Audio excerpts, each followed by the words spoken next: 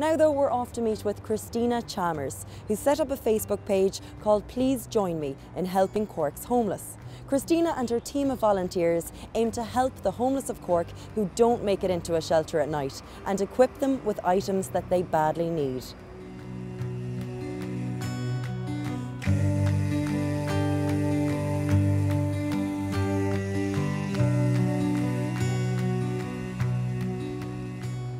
Christina, you set up the Facebook page. Can you tell us why you set it up? Basically, my sister called around and she told me that she was going out to give out some blankets. She was going to go into the city on her own to do it, and I said to her, like, if she hold off till the weekend, I'd go in with her, you know, just so that she wouldn't be doing it, because it was quite unsafe to go out on her own. By the time we finished up, it's 5:45 in the morning. We had bedded down 36 people in doorways, and I knew, like, these people are here not just at Christmas time, all year round, and I just knew I had to come back.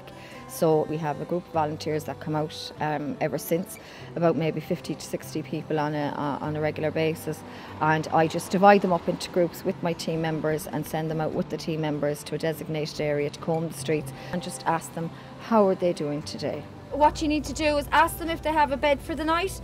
If they say they don't have a bed for the night, just take note of where they are, their location, and come back after the 30-40 minutes and let me know where they are, because I'll be going out on a sleeping bag assessment and I'll be bedding them down with the team. So come down to their level, give them eye contact, give them respect and dignity, because they're all people just like you and I. You know, it could happen to any one of us any day of the week. So I just thank everybody for being here tonight. We have like a street cafe set up there where they can come up, they can sit down, speak with a team member, get listened to and have a voice more than anything else, because they're not used to people giving them time. And behind every one of them is a human being, a person who deserves respect and dignity, and a very sad story as well. Christina introduced us to Sean, who lost his wife a few years ago and has a very serious health condition. When Christina realised just how serious Sean's condition was, she called on support from local businesses and individuals to help her organise a dream trip for Sean to visit his favourite team, Liverpool, in Anfield. She was also able to get in contact with Liverpool legend Ian Rush, who met up with Sean during his last trip to Cork. But I'll never forget when I go to Anfield, a trip of a lifetime for all these lovely girls that do with me. I mean that. And to meet Ian Rush, unbelievable. A legend. When I seen him, I cried. She said, Christina, here he is now. I cried like a baby. I got him. He squeezed my hand. She one of us. I thought I couldn't see the light in the tunnel, you know, that kind of it. But there was a light there. And there was a light up there when I got up there. Awfully.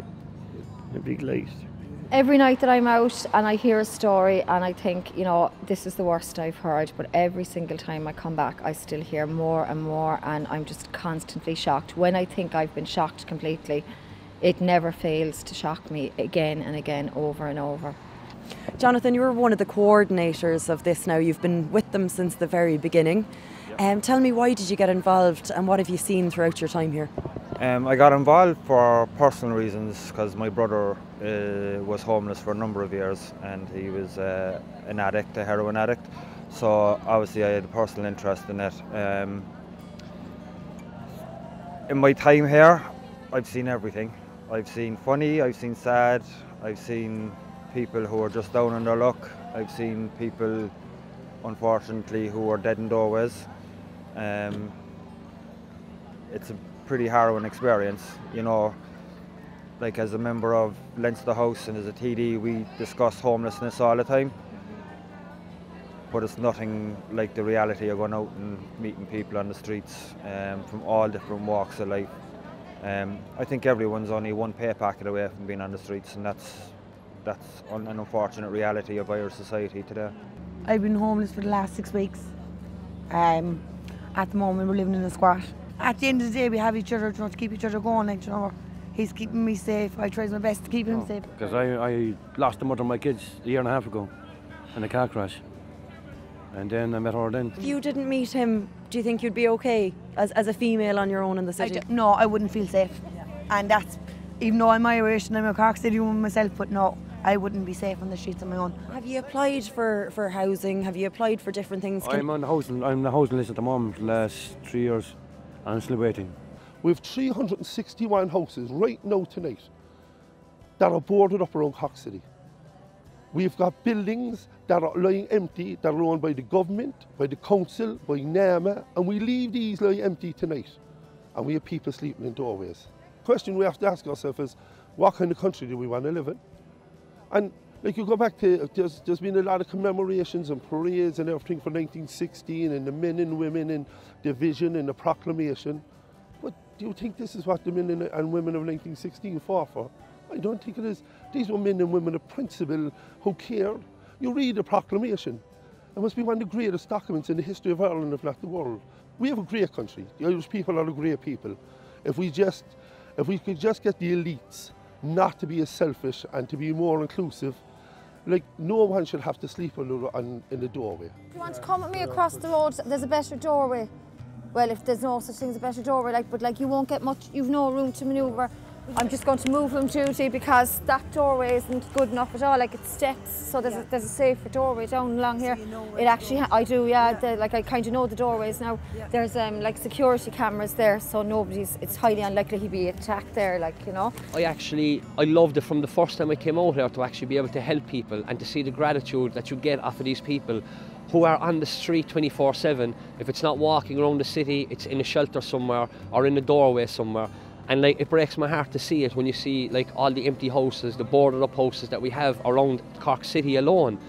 To see that there's so many people on the streets of the city that need help, it's actually disgraceful to see it, because only for the likes of Christina Chambers and helping Cork's homeless, there'll be nothing here for these people. Now, keep that inside to keep you warm, okay? Era, everybody deserves a bit of respect, bye.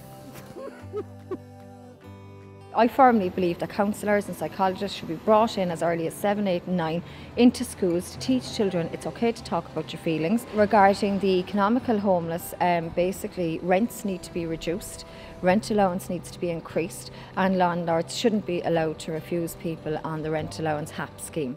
It's 2 a.m. now and groups are still roaming the streets, bedding people down, giving them hot water bottles and hot drinks. They're an amazing cause, and an amazing group of volunteers showed up tonight to help the people in Cork who need it most. We're off to a quick break now, but we'll be right back after this.